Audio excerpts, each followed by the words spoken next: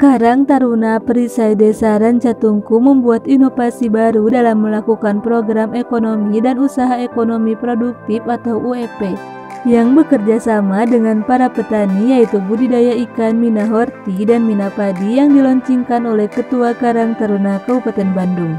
Didampingi Kades Ranca Tungku dan dari perwakilan Kecamatan Kampung Sapan, Desa Ranca Tungku, Kecamatan Pamempe, Kabupaten Bandung.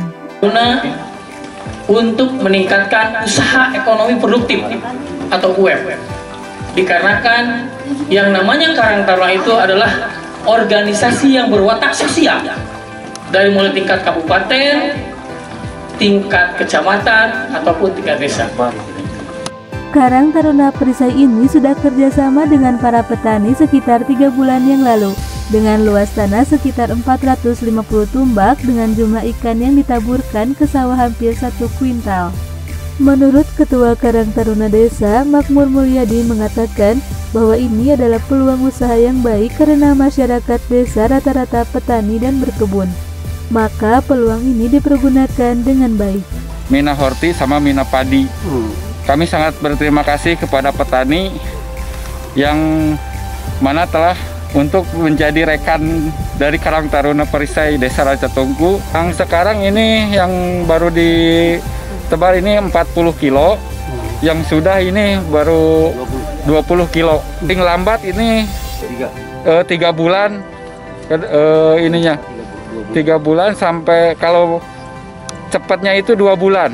Harapan saya ini bisa memajukan terutama Desa Ranca Tungku bisa maju khususnya untuk para petani.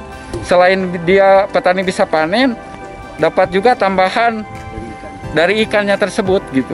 Di tempat yang sama, Kepala Desa Ahmad Hendarsya mengatakan, sebagai pemerintah kami sangat terbantu dan berterima kasih atas inovasinya dari hasil padi dan juga hasil dari ikannya. Telah melaksanakan penanaman ikan di atas tanaman berupa mina horti.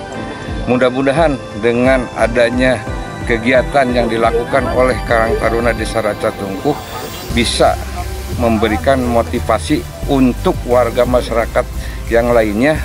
Dalam hal ini telah membantu pemerintahan Desa Ranca Tungku untuk memajukan ekonomi di wilayah Desa Ranca Tungku. Sedangkan menurut Ketua Karang Taruna Kabupaten Bandung, Agus Tariana juga memberikan apresiasi dengan UEP yang dikelolanya.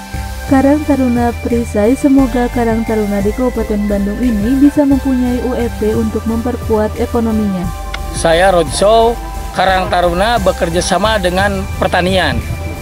Jadi alhamdulillah kebetulan existing di Desa Ranca Tungku ini sebagai lahan pesawahan atau pertanian, dan dengan mina padinya yaitu dengan penanaman benih ikan di sekeliling tanaman padi itu, mudah-mudahan ini menjadikan sumber UEP atau usaha ekonomi produktif untuk Karang Taruna di Desa Ranca Tungku, Kecamatan Pamempe.